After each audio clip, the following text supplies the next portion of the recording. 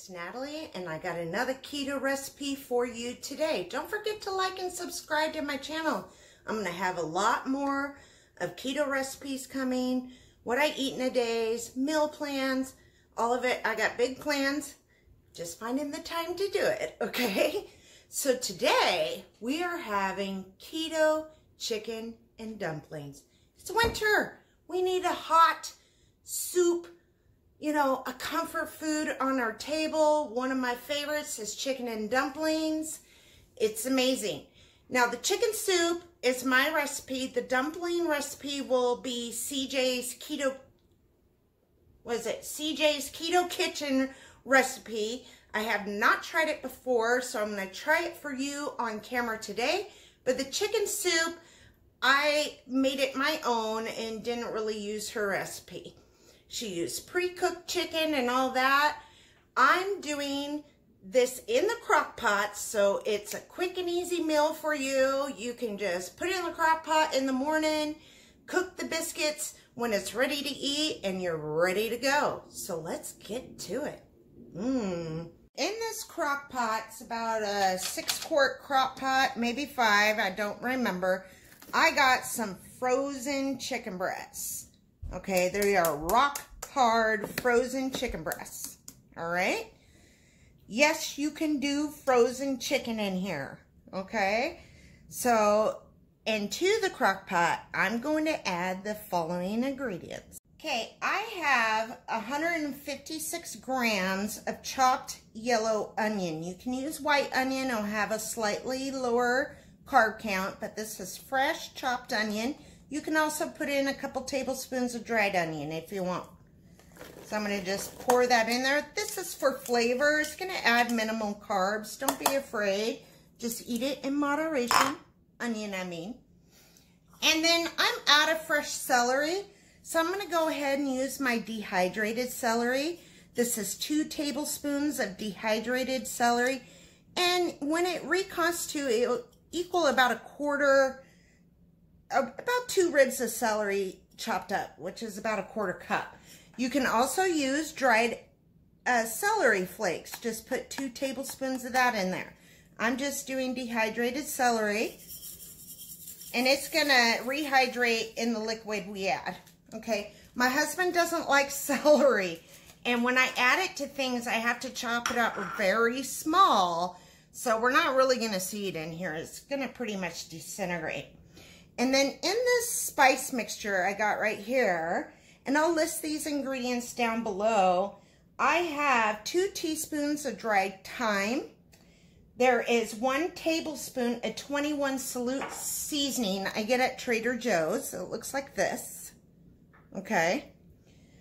And then there is 1 tablespoon of garlic powder, 1 tablespoon of dried parsley. You can use fresh if you want. A 1/2 teaspoon of ground sage, and a 1/2 teaspoon of black pepper, and 1 teaspoon of salt. I'm just going to pour it right on top of these chicken breasts. It's a lot of seasoning, but it's a lot of chicken. I have 3, I don't know if I said it, 3 very large chicken breasts plus 1 small one in here. Okay. Get all my garlic powder out of there. That's good stuff. And then I'm going to go ahead and add, let me get it in camera, 1 box of organic chicken stock. Be careful on your chicken broths and stock. You can use broth if you want. You can use bone broth if you want. Just make sure there's no sugar added to it. This doesn't. This is 0 carbs. Okay? So I'm going to go ahead and add a whole thing of this to here. And then I'm going to judge if I need another one. You know, when the chicken cook, they're going to put off a lot of water, right? So I don't want this too full. I mean, I think that's pretty good. 1 whole one. I just couldn't remember how much I used last time. So we're going 1 whole one in there. This is 1 tablespoon of Kerrygold butter. You can use what I sliced it up. You don't have to keep it up. It's going to melt, right? I'm just adding a little more fat in there. We're using chicken breast. Plus, it gives the sauce a nice finish. I'm going to cook this on high for 2 hours. Then I'm going to turn it for low for another 4 to 6 hours. It will be 6 hours if I do 4. I just want to make sure my chicken breasts don't get mushy and overcooked, right? So I'm going to check it at 6 hours. If it needs another 2 hours or another hour, I'll let you know. So we're first starting high for 2 hours to bring it up to temp. We're using frozen chicken breast, remember. Then I'm going to turn it for low after 2 hours, okay? We'll be back when I think it's done. Well, we'll be back in 6 hours.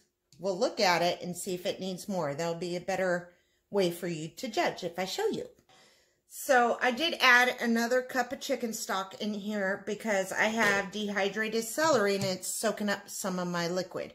If you're using fresh celery, you probably only need to use 1 quart. This is basically a quart of chicken stock. Okay? One more thing. If you're using fresh chicken breast, put it on low for 4 hours. Check it out and see if you need more time. Okay? I'm using frozen, so cooking times are different than fresh than frozen. I hope I make that clear. So check it at 4 hours if you're using fresh, like not frozen chicken breast, and then see if it's done. If it's not tender and done, cook it for another hour or 2. All right. Okay, it's been 6 hours. I'm going to take a chicken breast out and see if it's good and ready. I think it's done. So let me get a bigger, that's a bigger one. Let me see. I want to see if it shreds. So let's see.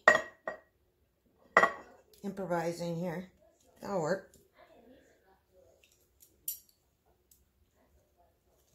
Oh yeah.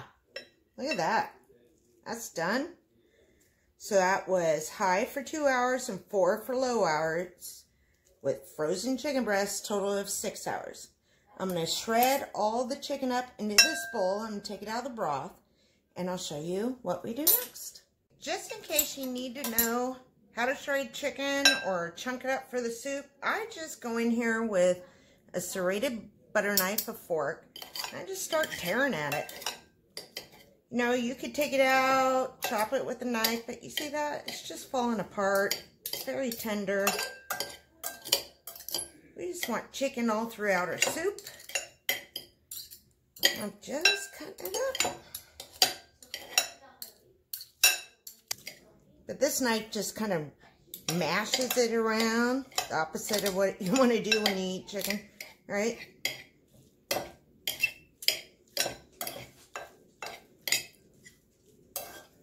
Just looking for really big chunks in here. Nope. Pretty good. All right. Okay, you need to get you some hot pads. We're going to take all that broth out of the crock pot and put it in the stock pot here, or the Dutch oven, not the stock pot. Mine looks like this, and it has a lid, but we're not going to use it. Okay. So I'm just pouring all that juice into the Dutch oven. As you can see, I don't have a lot of broth left. We're going to now put the shredded chicken in there.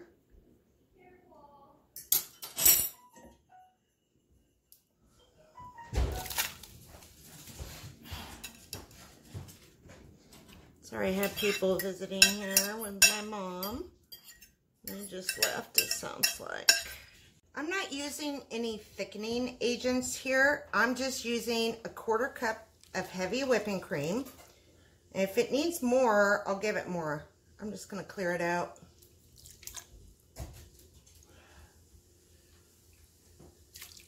Pretty good. Now we're going to give that a stir.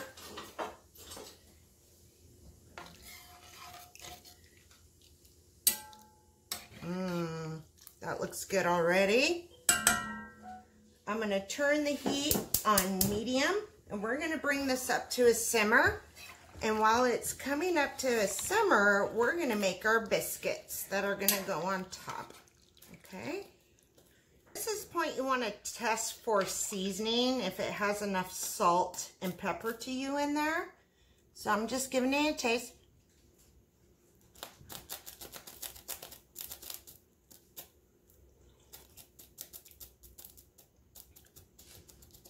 You know, that's perfect.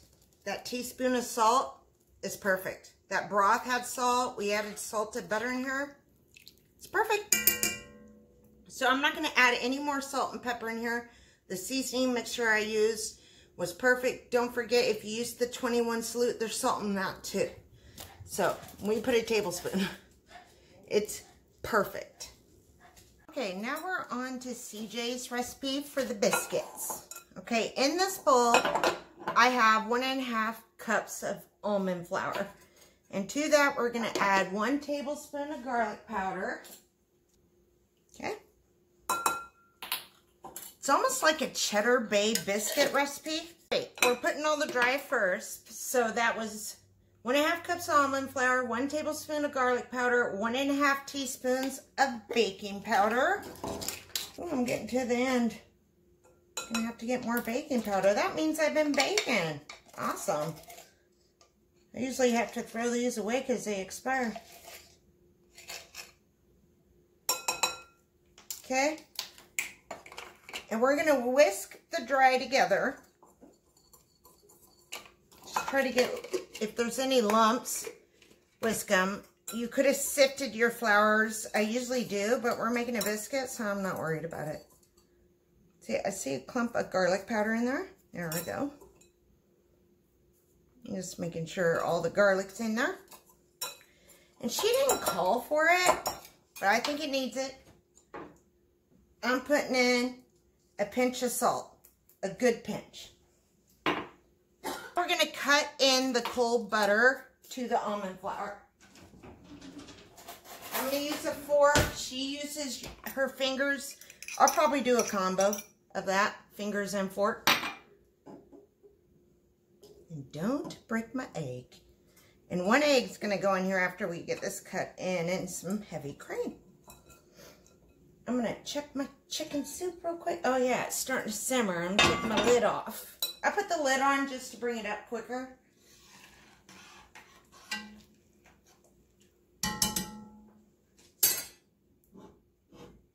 It's looking pretty good. So we're just going to cut in the butter till it resembles sand, is what her recipe says. So that's what we're going to do.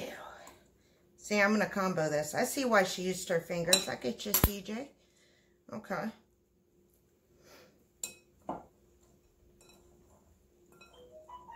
Wonder with this recipe if we could just bake it on its own and make biscuits, because it sounds good. I'm going to turn down my heat. There goes my knob. On my soup, because it's simmering and my chicken's done. I don't want it to overcook.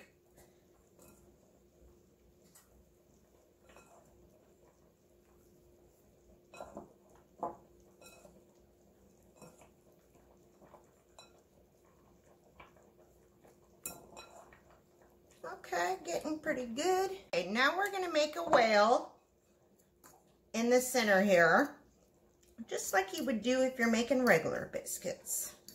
And we're going to add 1 egg.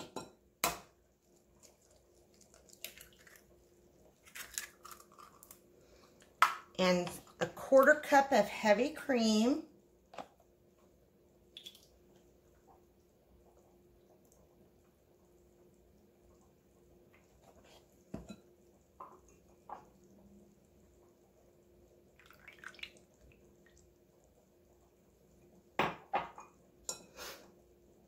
It says don't over mix, but we're going to take the egg and the cream and mix it into the flour here.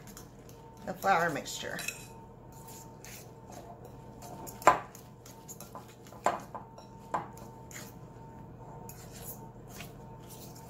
Get it incorporated, but not smooth. Don't over mix it.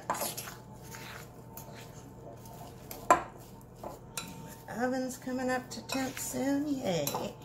Okay, that's pretty good. And then we're gonna add the cheese. We're gonna add a 1/2 cup of shredded cheese.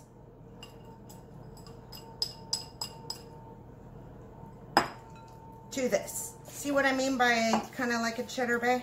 Add some parsley in there. That's what it's probably going to taste like. Keto style though. Okay. There we go. It's pretty good. You don't want to over mix it. All right, we're going to take this over to the pot, drop it by spoonfuls, and then bake it. Okay, here I got like a tablespoon serving spoon and a teaspoon serving spoon. We're going to take spoonfuls. I'm going to use a tablespoon. And she says you need to have room in between your dollops, your plops, right, of dough. I'm just kind of rounding it with the teaspoon like this. And then I'm going to drop it like that, okay? We want to go kind of fast. We're just making plops. Doesn't have to be perfect. Just a little rounded. Okay. We're going to keep plopping this in, and we'll be back. See, it's starting to foam up our stuff. Oh, I did add another quarter cup of heavy cream to the broth. So total was half a cup of heavy cream went into here. You can use her recipe if you want, and she thickens hers with xanthan gum and almond flour. We got biscuits here. I don't think it needs it, and my broth is fine. So we're not doing that, but there we go. Now we're gonna pop this into a 350-degree oven. That pot is extremely heavy, so I couldn't show you it going into the oven. Just trust me, it's in a preheated 350-degree oven for 20 to 30 minutes. We'll check it at 20. I could show you then and see what it looks like and see if we need additional 10, okay? I tell you right now, I'm a little worried.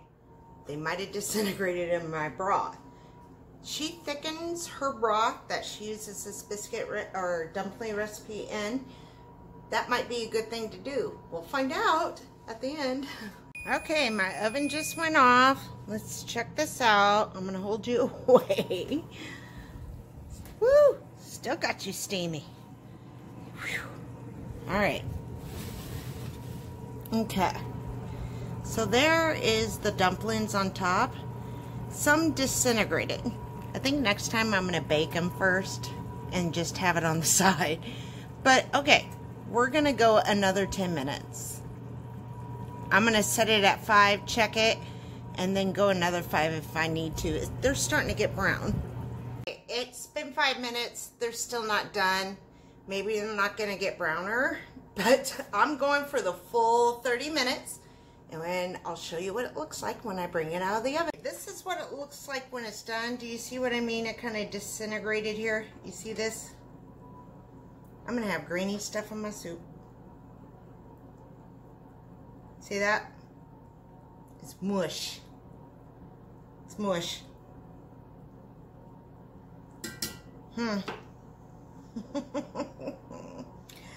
Fail! Chicken soup fail.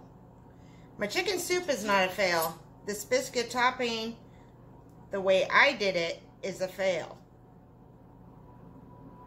Ew. I'm gonna have to taste it. So hold on. Okay, lesson learned. Make sure you thicken up your broth. I don't like thick chicken and dumplings. Like her spoon could stand up in hers. So, I got some of this. Let me get some broth. See if it's edible. I'm a texture person. That looks really grainy to me.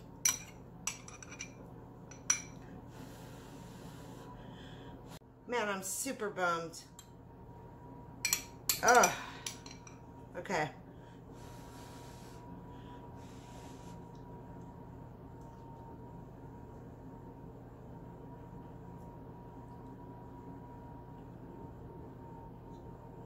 Yeah.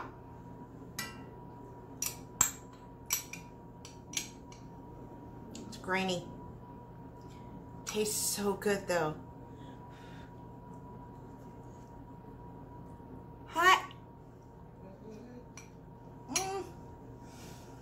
Is that rude?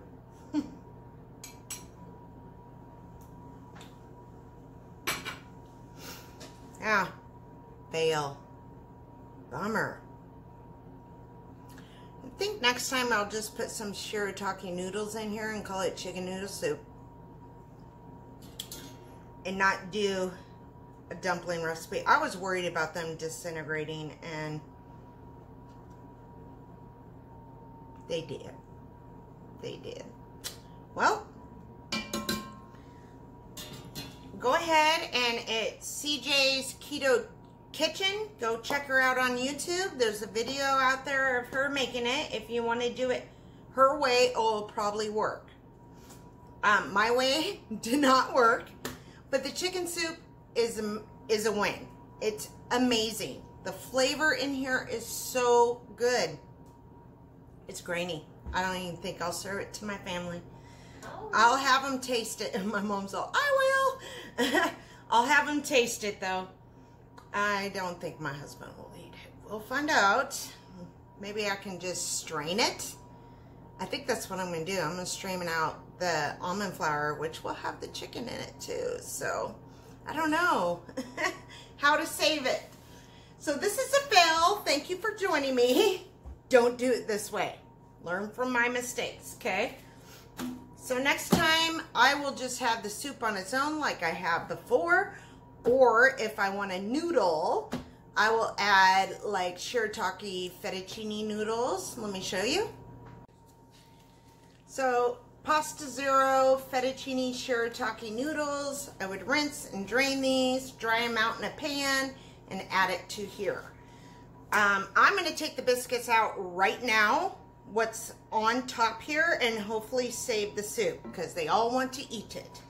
So I'll do that and I'll be right. Okay, this is what it looks like after I've taken most of the biscuits out.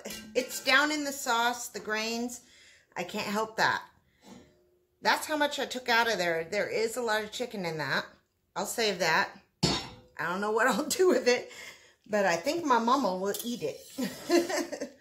But yeah, so I'm going to serve this soup up just like that. I mean, the flavor is amazing. Let me get this.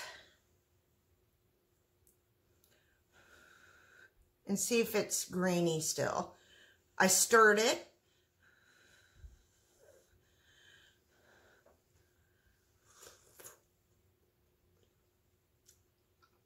It's edible.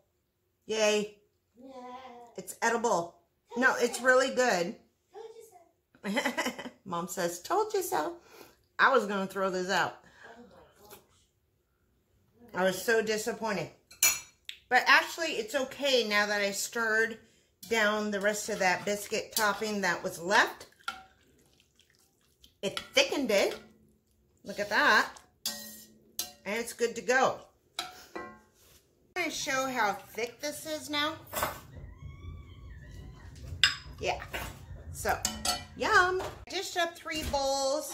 I probably have 3 bowls left in here, so I'm going to divide this by 6. One more thing, the verdict is in. My husband likes it. He's like, Mikey likes it. You're old school, you know that like commercial. He loves it. So the soup itself is amazing. The topping was a fail, so I can't really call this whole recipe a fail. Okay, I'm going to tell you, because of the almond flour biscuit topping, it's no longer soup, it's stoop, right? It's super, super thick now, but it's not grainy. Once I stirred it, it wasn't grainy anymore and had that mealy texture, which I cannot stand. That's why I don't like ricotta cheese or anything like that. So next time, bake the biscuits and then have them on the side if you're going to make it the way I did, or make CJ's recipe. All right. I will try to link her below. I haven't done that before, but I will try. Fail, not a total fail. Next time, like I said, I'm not doing the biscuit topping in it. I'm going to cook it on the side in a 350-degree oven until they're golden brown. And then I'll serve it on the side and just like dip it in there and eat it, right? Because those biscuits, that's good. I know those would have tasted really good baked on their own. So probably like 10 minutes like that, and then 350 to 15 minutes. Okay, well, we're gonna eat. Go check out CJ's Keto Kitchen, sorry, it's a mouthful, on YouTube for the full recipe the way she did it. This way I did it. Had some win, had some fail, but it's edible. Okay. All right. All right. Thank you for joining me today, and we're going to eat. Make you some chicken soup. Don't forget. Yummy. Don't forget. Oh, yes. My mom's reminding me. I always forget to say it. Don't forget to like and subscribe. I'll bring you more wins. Promise. Bye.